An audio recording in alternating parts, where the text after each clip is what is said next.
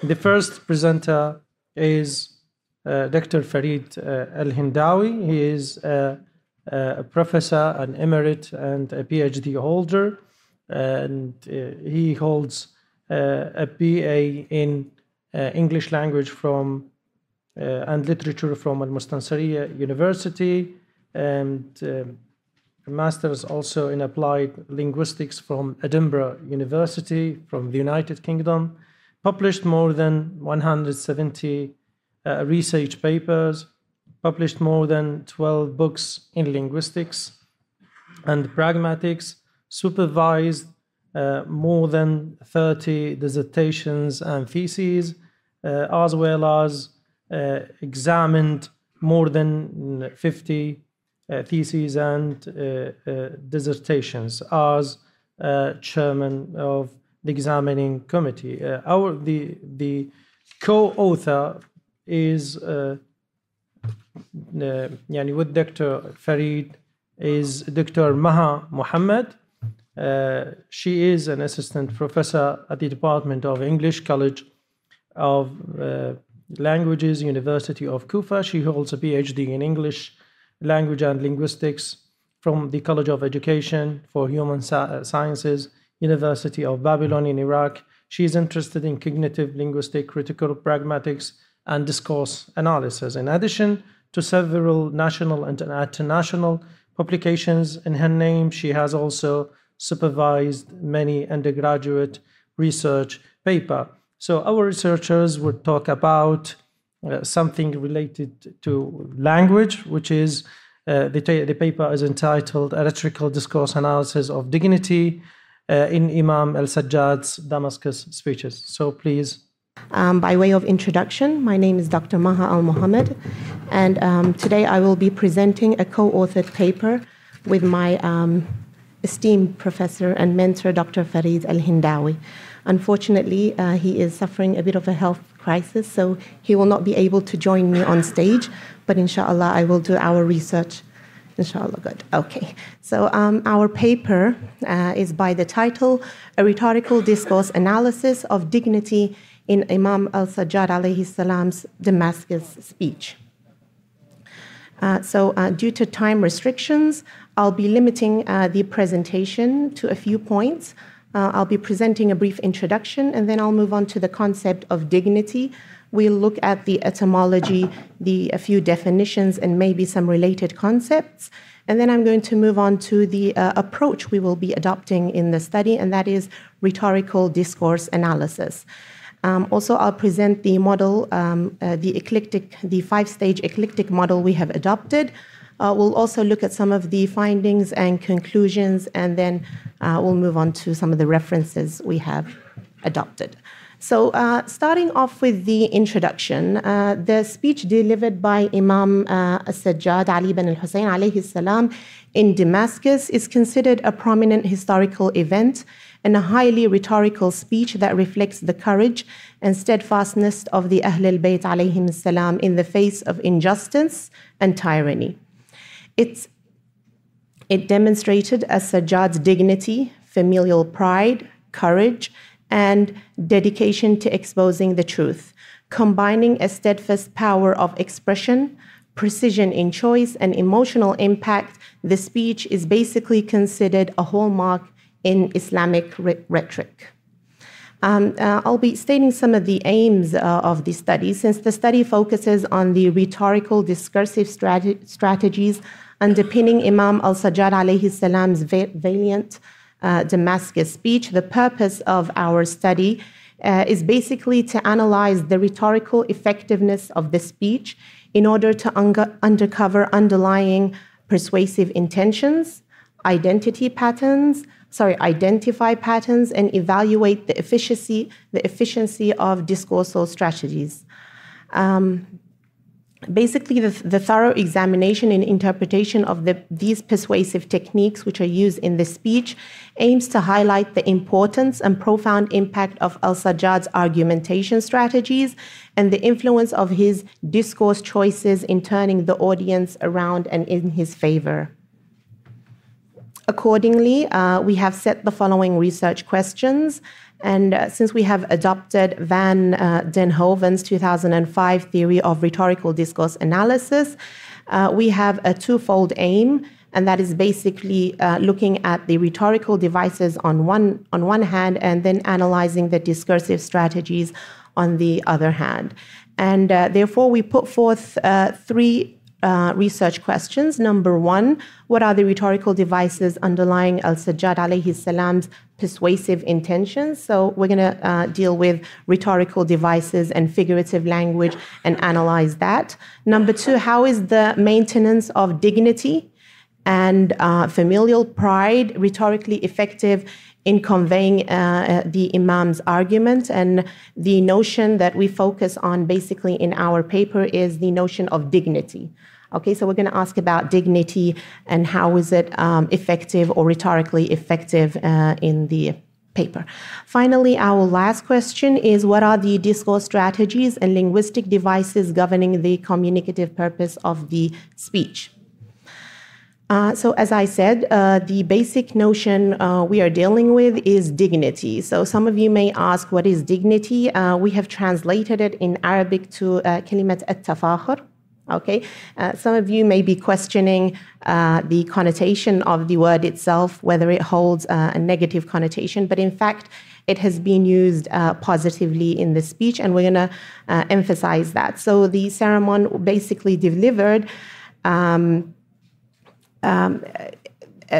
it, Imam Al-Sajjad alayhi salam asserted his image with his lineage, his family and his lineage with great dignity.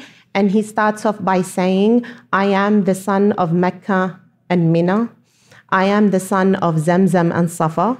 I am the son of the Prophet of Allah. So basically, right from the beginning, his words resonated deeply as he proudly introduced and described his family members in order to familiarize the audience with their grand status.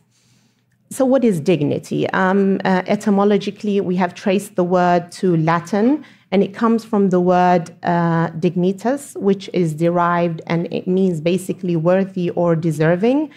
And as the fundamental concept underlying dignity is the quality or the state of being worthy of honor, respect, and esteem. So these three key notions are what we are building our concept around. When we speak of dignity, we basically refer to the inherent value and respectability that a person or thing possesses. However, we know that the concept itself may be related with other concepts. And for one, to be honest, at the beginning, we translated the word tafakhur into pride, and then we retracted, and then we swapped it around with the word dignity, right, Dr. Fareed? We had a discussion about that, whether to translate tafakhur into pride or dignity, and then we settled on dignity because of the research we had conducted, and it's much more closer to the speech. Moving on to RDA, and that's basically an acronym for Rhetorical Discourse Analysis. Some of you may wonder, what is Rhetorical Discourse Analysis? It's basically a method of examining and interpreting language and communication with the aim of understanding how persuasive techniques, argumentation strategies, and linguistic choices influence meaning and impact a target audience. Generally, RDA brings together methods and theories from strands of discourse analysis. So it's basically a combination of discourse analysis, classical rhetoric, and rhetorical analysis. An amalgamation of all three approaches gives us RDA. And if you are wondering why, it's basically because all three share in common. We have 5 minutes. Okay. So can you move? Okay, I'll move on quicker. Okay, so I'll skip this part, but you have a clear image of what RDA is now. So basically, the theory or the model I have adopted is based on 4 main devices. I will not go into details, but they talk about, number one, there being a narration, And طبعا, this is present in the speech or Imam Al-Sajjad's speech. He narrates, and then we have a comparison where he compares, his words to what has been said before him by the person that has been allocated by Yazid. And then we have argumentation, in Arabic al-hijaj, and that's basically the heart of rhetoric. And then we have contextual framing and how he was able to approach a situation from a limited network and flip the tables around and gain his audience. Before you, ladies and gentlemen, is our model of analysis. If you can see, it is a 5-stage model, and it's built on starting off with the contextual analysis, moving on to identifying the rhetorical strategies, and then the discursive strategies. And then, as I said, we incorporate the model I have adopted, the narration, comparison, argumentation, and contextual framing. And finally, right at the end, we seek to understand the functions behind their use. Okay, we're going to skip now to some of the main findings. And basically, what I have noticed, or what we have noticed in our research, is the way Imam Al-Sajjad alayhi salam introduces, his lineage, his family. And the thing about it is that he introduces them both figuratively and literally, and he introduces them from or through their accomplishments. And in that way, this strengthens his credibility and reminds people of his noble lineage. Also, we notice in the speech the use of there's a Quranic approach. So basically, we have an intertextual approach. He makes use of some of the verses from the Quran, hadiths. He also makes use of the adhan itself. Right at the end of the speech, when the mu'adhin, Yazid tries to stop the speech, and the mu'adhin starts, and he says, Ashhadu anna Muhammadan Rasulullah, I hereby testify that Muhammad is the Prophet of Allah. He uses this part as the gist of his argument right at the end, and he asks a rhetorical question. So we see that intertextuality. We also note from the analysis the emotional signals that have been used by Al-Sajjad alayhi salam. So he appeals to logos and ethos to rise those emotions in his audience. Right at the end, or right somewhere throughout the speech, he says, أنا ابن من بكت عليه ملائكة السماء أنا ابن من ذبح عطشانا في كربلاء. I think this is enough to make anyone cry, and this is exactly what happened to his audience. He was able to introduce his father and grandfather through characterizing their accomplishments. Also, I'm going to go through 2 of the main conclusions. I won't go into details. So we have concluded that the approach adopted by Imam Al-Sajjad alayhi salam is an emotional one. And this is why we say he appeals to rhetoric in order to awake the hearts of those brainwashed by the Umayyad propaganda against Ahlul Bayt alayhim salam. Moreover, he appealed to truthfulness and factual events and logic, and this is where logos kicks in, to awaken the hearts and minds of his audience, and with the overall aim of raising the voice of Imam al-Hussein alayhi salam, because as you know, this speech was the aftermath of the Battle of Karbala. So he was kind of reviving the battle and reviving those emotions in the audience. These are some of the references that we have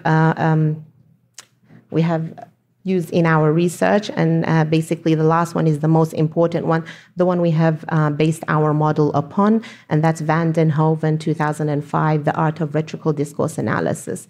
Thank you very much for listening, and thank you for the opportunity. Thank you very much. Thank you very much, Dr. Maha. And thank you very much, Professor Al-Hindawi. We wish Professor Al-Hindawi quick recovery of his health.